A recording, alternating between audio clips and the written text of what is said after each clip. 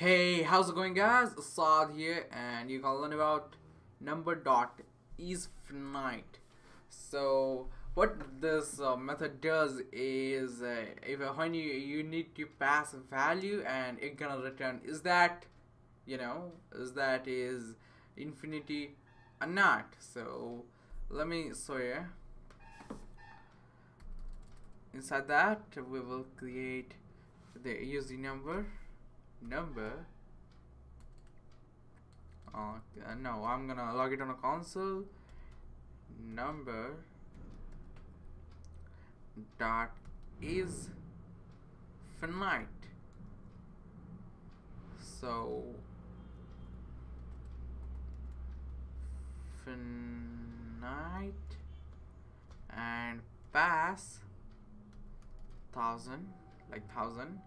It's gonna say true because it's a finite number, and anything divided by 0 is infinity. So when we do that, you're gonna say false.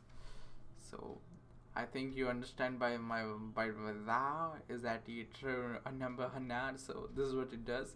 So hope you guys understand. That's it for today's video, guys. See you guys in the next tutorial.